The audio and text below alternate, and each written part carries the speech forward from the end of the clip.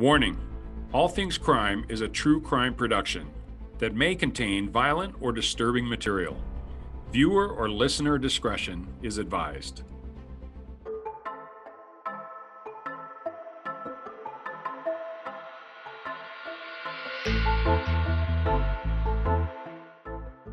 Well, again, this is where you get to people that have never been cops or have no sort of law enforcement experience now offering their quote unquote expert opinion on what the cops should or shouldn't have done. What these people don't understand is, as cops, we have a fraction of a second to make a decision. Was this kid firing a gun? Yes. He had just finished firing 8 shots at a moving vehicle.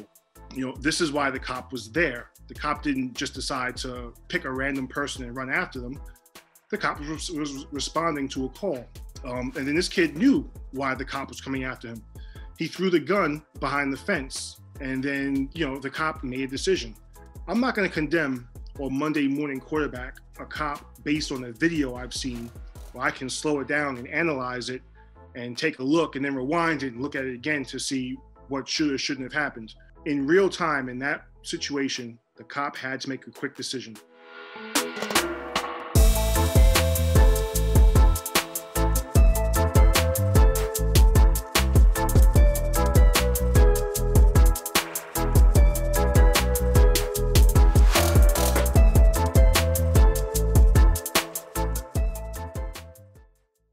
Well, I mean, it's an easy, like I said, it's an easy fix for them. Their main goal is to get reelected. So they're not going to do anything to mess with that. They're not going to give hard answers towards the community that might work in the long run, but for the short term, they don't get reelected, or they jeopardize their chances of being reelected. Or, for them to get reelected, they have to give the easy, soft answer, which is to demonize cops, to weaken the military, to go after the people that to sort of pick and choose where they want to go. Yeah, I mean, just like I said, they create these laws, like you said, they create these laws. The people don't understand if you want the laws changed, you have to affect the lawmakers. The people making the most noise right now are the ones affecting change. You're talking about Black Lives Matter, you're talking about Antifa, they're making the most noise. So according to these politicians, they think this is what the people want. This is why I tell people you have to be more vocal and more open about your support for cops.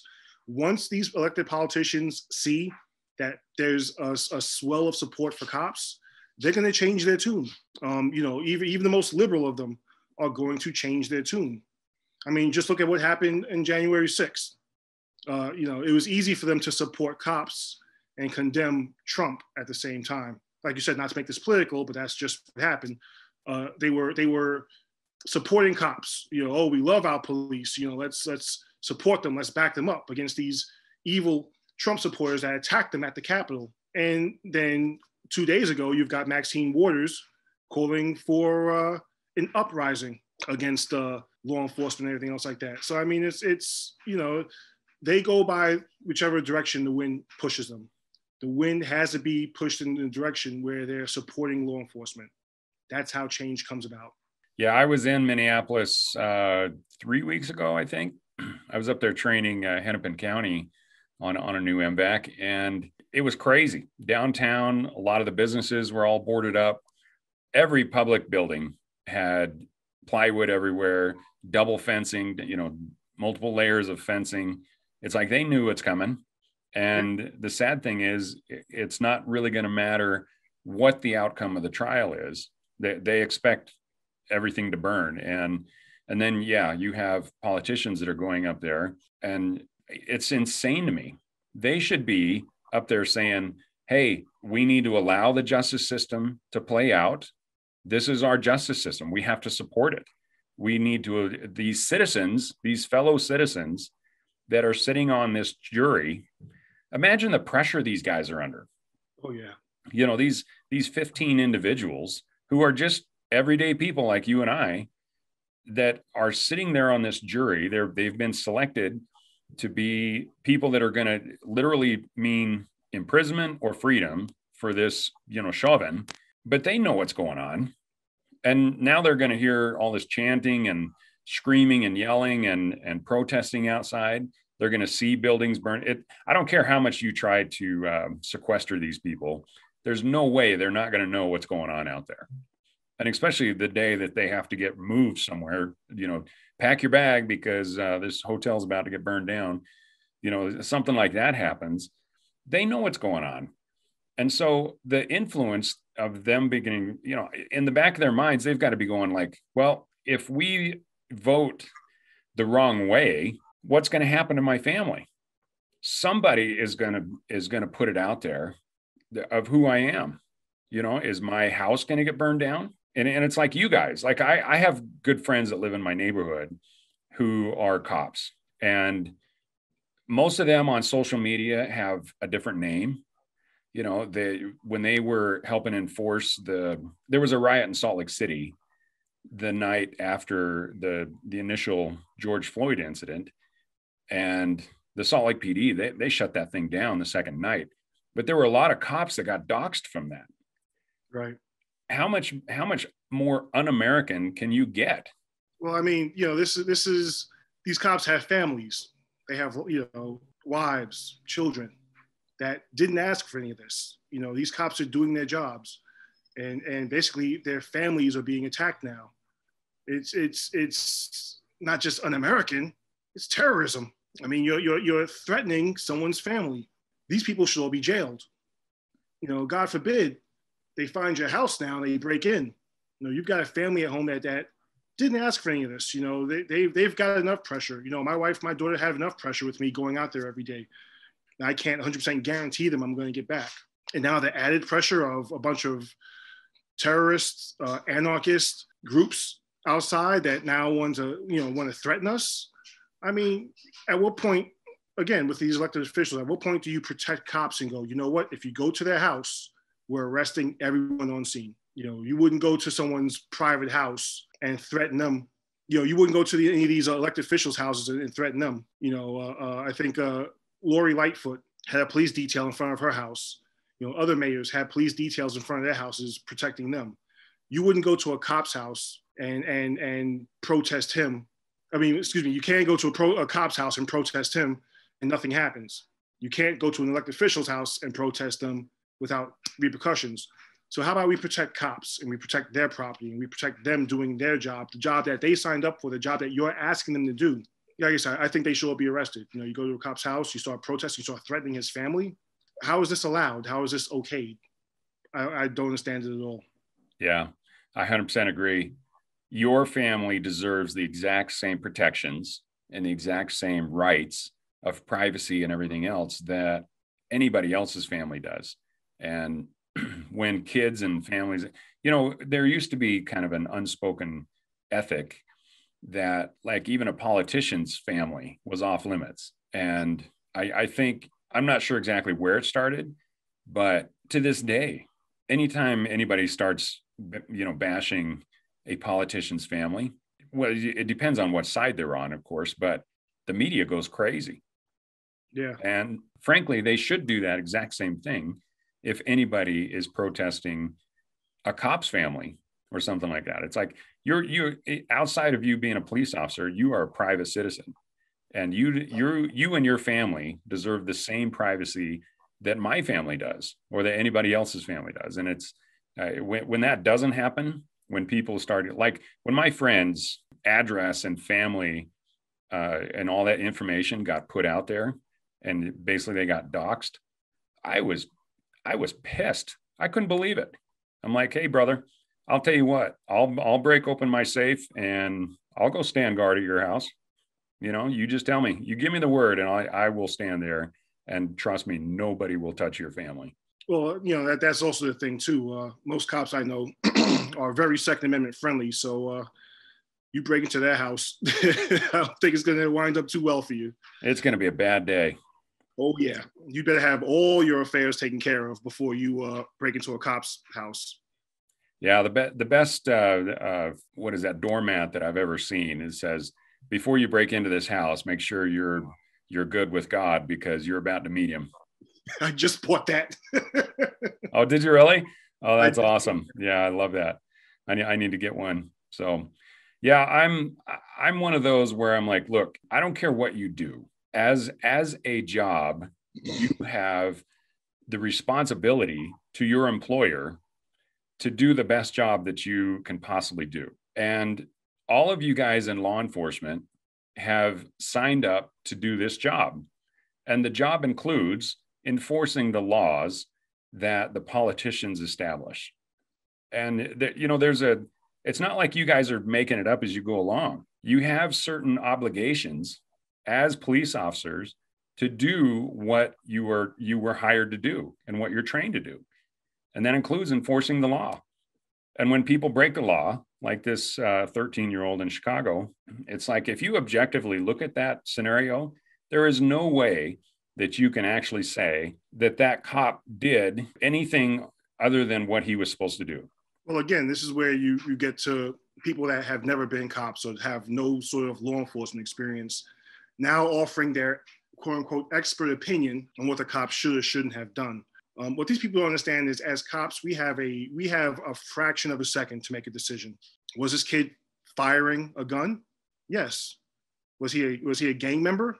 Oh yeah. You know, my experience in gang, I can look at his pictures and I saw all the gang symbols there, all the gang terminology and codes.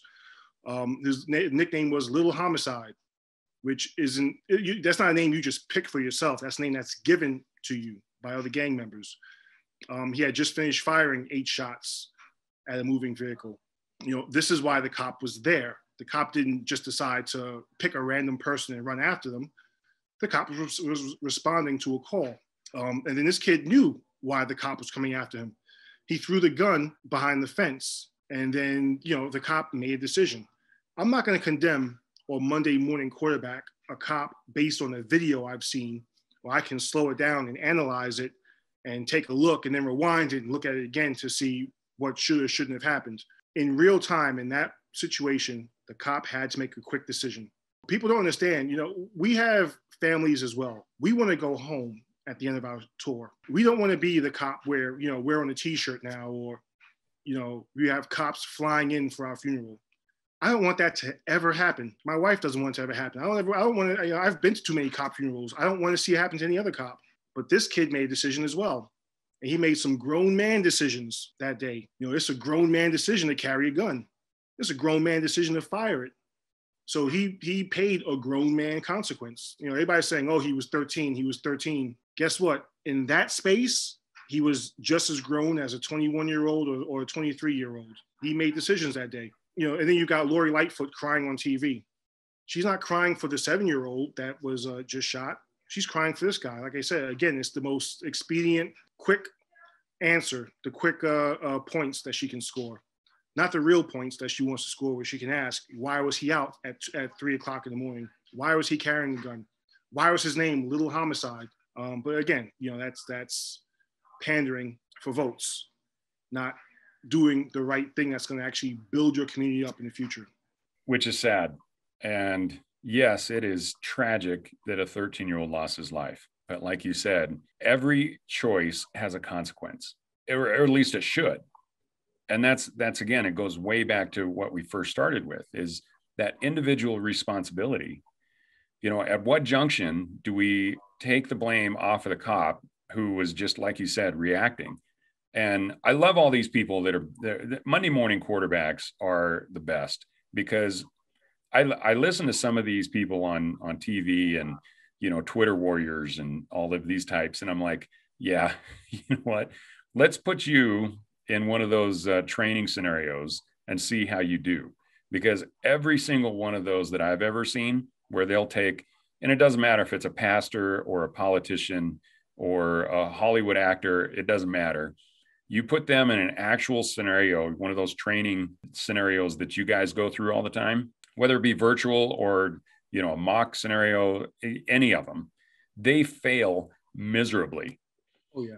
And the cops out there, when you guys are out there and you're in the heat of this situation, you don't have the luxury of freeze frame. You don't have the luxury of saying, does this kid have a gun? Literally 1 second ago, I saw a gun in that kid's hand. And now his hands are moving, and they're moving in a direction that, yeah, maybe he's just moving to put his hands in the air. But that's the exact same movement that is required to actually point a weapon at me and fire it. And that, that officer unfortunately had to make a decision. And in that split second, for us to come back and Monday morning quarterback this guy because we have the luxury of freeze frame, to me, that is just so unacceptable. Well, yeah, I mean, these people that do the simulations, not only do they fail it, they all come away saying, you know what, I have a newfound respect for what law enforcement goes through. That's why some of these activists, these wannabe activists, they will not do the simulation. Listen, they understand what's going to happen. They understand the truth of what's going to happen, but it's going to screw up their entire narrative. Right? Isn't that funny? They're not going to be able to say what they have to say with the same conviction. Yeah, you got these people on Twitter. Some kid living in his mom's basement. He's 35-year-old and has never ventured outside of his basement, but he's played hours of Call of Duty. So he thinks he's got just as much say as an actual cop out in the street on what should and shouldn't have happened. Why didn't he just shoot the gun out of his hand? Why didn't he just shoot him in the leg? I saw someone say, why didn't he just tackle him? Excuse me, I'm not going to tackle someone that's got a gun.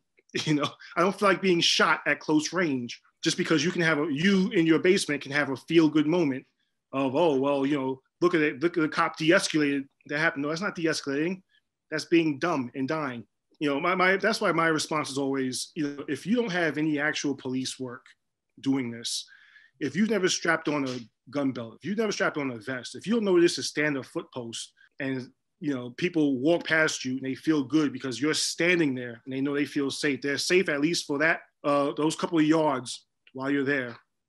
Then I really don't want to hear your opinion on what should and shouldn't have happened. It's like me going to my doctor before surgery and saying, yeah, hey, make sure, when you do, before you grab that scalpel, make sure you do this and make this kind of incision. I watched a bunch of medical shows on TV and this is exactly how they did it. No, I would sound dumb. Most people will agree. You sound dumb telling a doctor how to do his job. Same thing with law enforcement. Just because you've played a video game or just because you've watched a TV show that's real life, it doesn't mean you know exactly what's going on or how cops think or how cops operate or what's going on in that heat of the moment. That's why I really don't pay them any mind. Well, that's good and I'm glad you don't. And I hope most cops don't, because honestly, the vast majority out here, and it makes me a little perturbed that it's the silent majority, because it needs to be the vocal of majority. Absolutely. And until we become the vocal majority, these politicians are going to continue to make things worse, and activists and everybody else. But I'll bet if you look at it, it's less than 1% of the society that is actually making 99% of the noise. And until all of us that are just out here trying to live our daily lives actually get involved and say, whoa, this isn't right, we have got to fix this, which is, again, another reason why I'm doing this podcast, because I'm trying to give you guys a voice. And I know you're doing it with the same thing with your podcast. And the more podcasts that are out there that are saying the same thing, maybe we all say it in different ways, and that's fine.